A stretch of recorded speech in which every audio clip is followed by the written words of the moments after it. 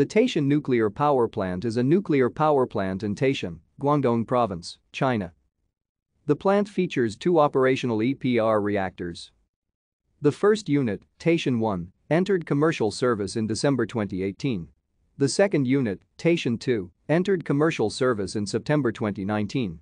Delays at other EPR construction sites in Finland and France have meant that Taishan was the first nuclear power plant to have an operational EPR.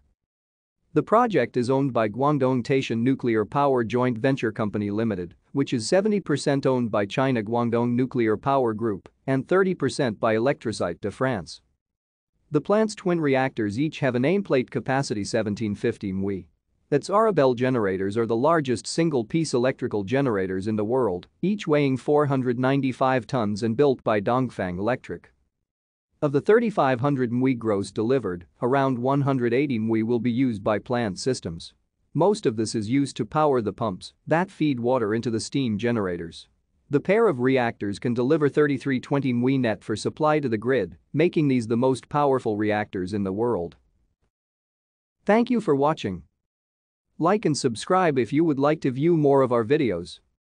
Have a nice day.